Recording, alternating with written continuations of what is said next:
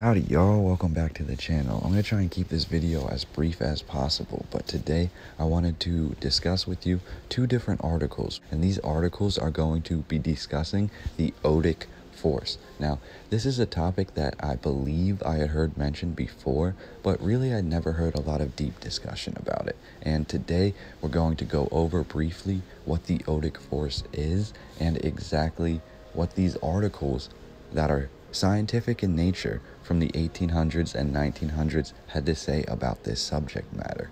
Now, to begin, basically the Odic Force is the life force that is said to be running through all things. Now, this term of the Odic Force obviously is named after the god Odin, and this term was coined by Baron Karl von Reichenbach, who I had discovered just stumbling through a little bit of research earlier tonight. I actually had a hankering to look up the history of paranormal research, and more specifically the idea of ghost hunting, and that is a whole nother video that I'm going to be working on because there is actually a lot of information there. But one of the things that I discovered in my reading was the Society for Psychical Research, and that is a word I never heard before, but we're looking at Psychical, psychical. So the Society for Psychical Research was created, according to the narrative, in 1882, and basically they were an organization dedicated to paranormal research. Now, one of their honorary members, and this was after his death, was Baron Karl von Reichenbach, and they said he and his ideas were some of the leading ideas of this paranormal research group. So obviously I wanted to look into his research just a little bit, and the Baron himself basically lived throughout the 1800s, and towards the end of his life he became very fascinated in paranormal research and the idea of not only free energy being harnessed from the world around us, but how to contact other beings that may have been here before us, which is something really interesting. It goes into the sort of ancient aliens and hidden history research that we all like so much.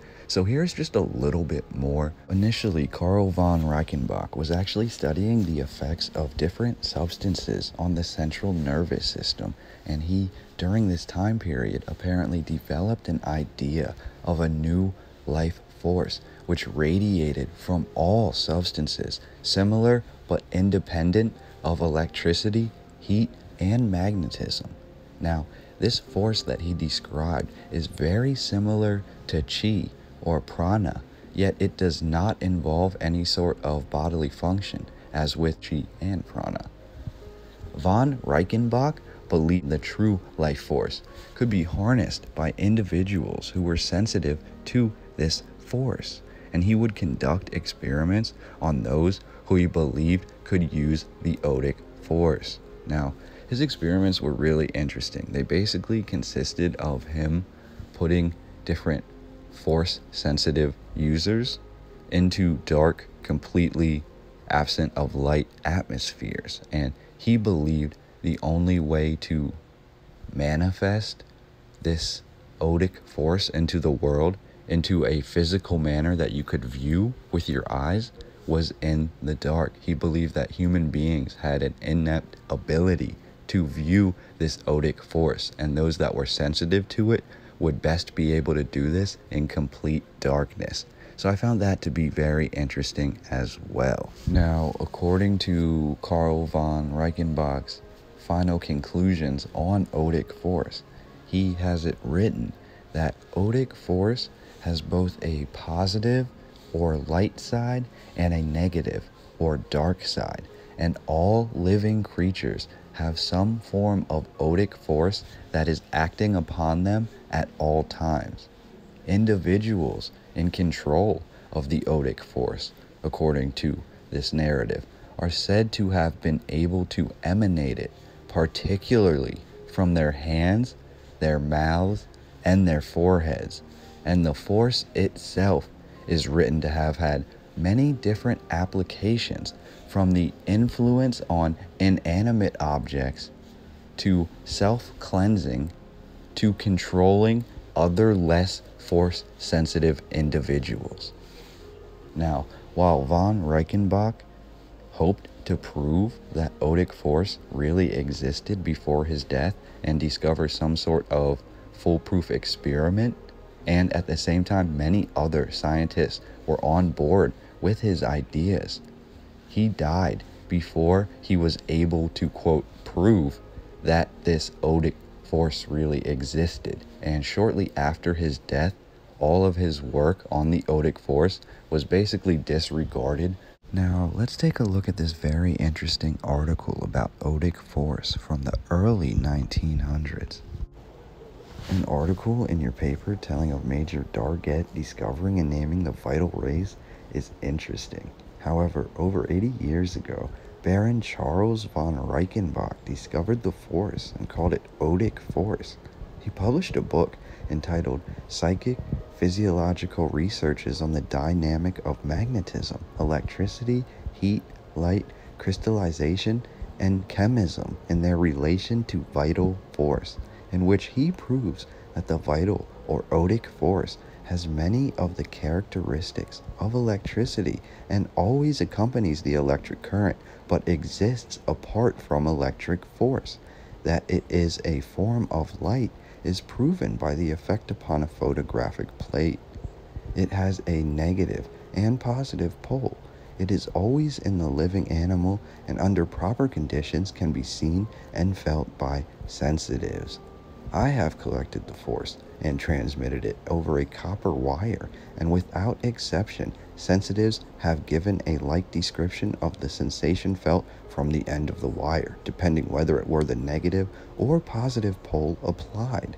Both men and women are a complete force, the right hand being negative, the left hand positive. We have been used to thinking of men as positive and women as negative, but the study of the Odic ray shows sex does not make any difference. By a number of people joining hands, we increase the force as we do in coupling a number of electric batteries together. The Odic force is much stronger in some people than in others. I have increased the Odic light from my fingers several inches by attaching a small electric battery to my wrists.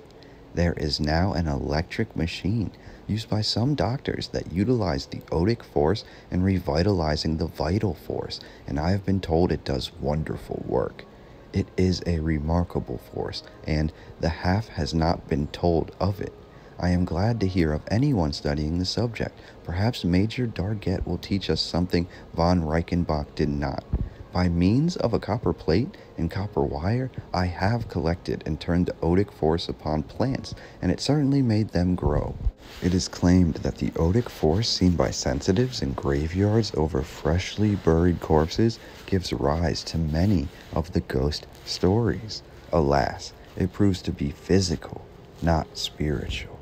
Now, I find that to be really interesting because even going into the 1900s, we can find many evidences of this scientific community still being focused on this Odic force. And we're told in the mainstream narrative in modern times that after Reichenbach's death, his scientific ideas were considered to be pseudoscience, and no one really focused on them anymore. Yet, at the same time, we can discover old books and novels and articles like this that were in common newspapers basically discussing this force and how scientific faculties and different groups of people were still conducting experiments trying to figure out what this Odic force really was. So it sort of puts a damper on the current narrative that tries to tell us that this research was all disregarded. I don't find that to be true.